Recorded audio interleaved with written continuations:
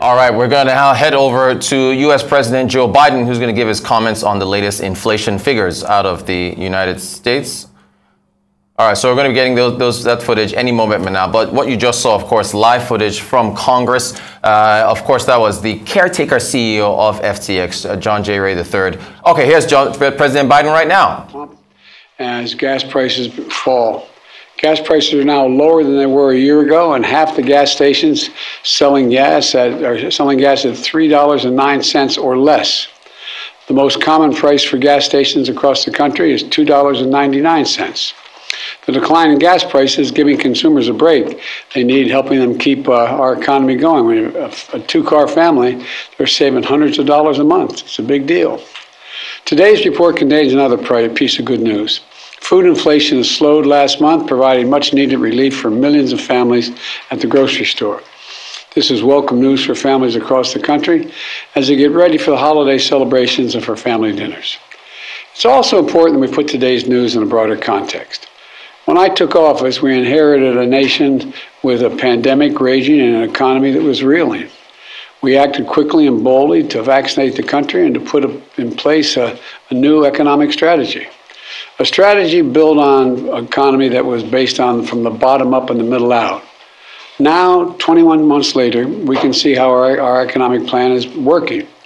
We've added every single month of my presidency, we've added jobs, a total of 10,500,000 new jobs. 750,000 of them are manufacturing jobs. Where is it written, as I've heard me say it before, and I apologize for repeating it, where is it written that America can't lead the world once again in manufacturing? And by the way, remember I talked at length about the need to continue to invest in research and development. Look what's going on from the Department of Energy and the nuclear front. There's a lot of good news on the horizon. The unemployment rate is down to 6.4% when I was sworn in, down from 6.4% when I was sworn in. It's now 3.7%, near a 50-year low. We've done all of this while lowering the federal deficit in the 2 years we've been in office, $1.7 trillion. Let me say that again, $1.7 trillion we've lowered the federal debt. No administration has ever cut the deficit that much. Now inflation is coming down as well. Prices of things like televisions and toys are going down. It's good news for the holiday season. Used car prices fell for the 5th month in a row. New car prices didn't go up this month. That savings is critical to so many families. It gives them just a little bit of breathing room for the holiday season. And all of this means that for the last several months, wages have gone up more than prices have gone up. Wages have gone up more than prices have gone up. I want to be clear. It's going to take time to get inflation back to normal levels as we make the transition to a more stable and steady growth. But we could see setbacks along the way as well. We shouldn't take anything for granted. But what is clear is that my economic plan is working and we're just getting started. My goal is simple. Get price increases under control without choking off economic growth. Bring inflation down while keeping our labor market resilient. Build an economy from the bottom up and the middle out, an economy with good jobs, good wages, and for the long run, not a boom or bust economy. Because of my plan, we're beginning to see historic investments that are leading companies to invest hundreds of billions of dollars. Let me say it again, hundreds of billions of dollars to build semiconductor factories and other advanced manufacturing right here in America. It's going to create tens of thousands of good-paying jobs in the years ahead.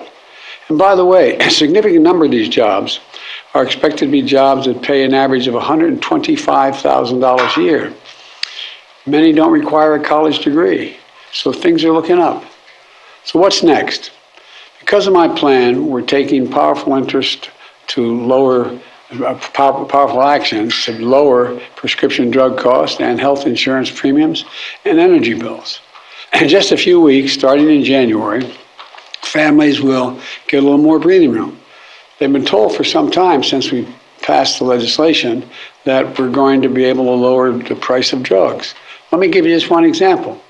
Coming January 1, seniors with diabetes on Medicare are going to pay no more than $35 a month for a prescription of insulin. Up to now, they've been paying as much as $400 a month. That's a genuine savings for seniors. This matters so many families with loved ones who have diabetes and rely on insulin to survive, going from an average of $400 down to $15 or $35 a month. In January, they won't have to choose between paying for their insulin, and in many cases, putting food on the table. It matters. It's real savings to people, and it's just about to kick in. The same is true from healthcare to clean energy. By taking action, we're making real progress in strengthening and stabilizing our economy, giving Americans across the country some breathing room in the process. Look, I know it's been a rough few years for hardworking Americans and for small businesses as well. And for a lot of folks, things are still pretty rough. But there are bright spots all across America where we're beginning to see the impact of our economic strategy. And we're just getting started. I've said it again, I've never been more optimistic about America's future. And today's news gives me another reason to be optimistic about that future. We're building a better America, an economy from the bottom up and the middle out, not the top down. When the poor have a shot, the middle class do well, the wealthy always do very well. We just have to keep going. I know we can get this done. God bless you all, and may God protect our troops, and I'll take questions. I'm going to be seeing you all a little later this afternoon. I'm not taking any questions right now. Thank you very much. Can you say when you expect prices to get back to normal, Mr. President? I hope by the end of next year we're much closer, but I can't make that prediction. I'm convinced they're not going to go up. I'm convinced they're going to continue from there. Do you plan to veto the NDAA over the vax requirement?